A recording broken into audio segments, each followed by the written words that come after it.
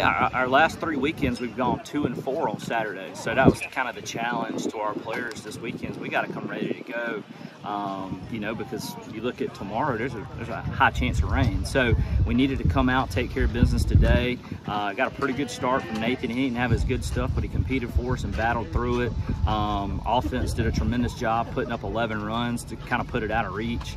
And then game 2, man, Landon Mills, it's kind of been a workhorse for us this season. He just went 7-0 in 7 starts in Region 10. I think that's the first time that's happened since I've been here. So really proud of him, and that was one of the reasons why we felt compelled to leave him out there in the 7th. If he wanted to finish it, we were going to let him finish it. And but you know, Braden Davidson, man, he was the national player of the week last week. Hit 2 more homers today, none bigger than the one there in the bottom of the 5th. Just so proud of him. He's a great kid and a hard worker, and he's got a ton of potential.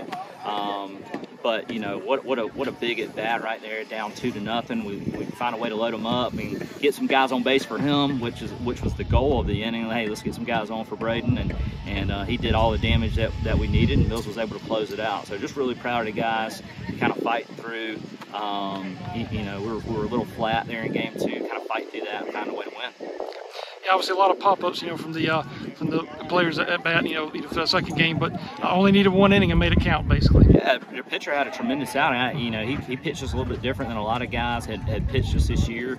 You know, really attacked, and you know, we just couldn't get anything going against him. He just made pitch after pitch, and a lot of credit to him for having a great outing as well. Okay. All right, and obviously only 2 more games left in region play. I know you guys are looking at the weather tomorrow, but what does it just mean, obviously going forward, you know, if you guys are able to kind of complete the sweep tomorrow? Yeah, you know, obviously that our goal each weekend is to win 3 out of 4 in region play. We're feeling pretty good about ourselves right now, sitting at, I think, 18-4 in region play. We're paying attention to the Sumter and SMC series. I believe SMC won game 1, and Sumter was up 4-0 last time I looked. So, you know, obviously, you know, you look at winning percentage.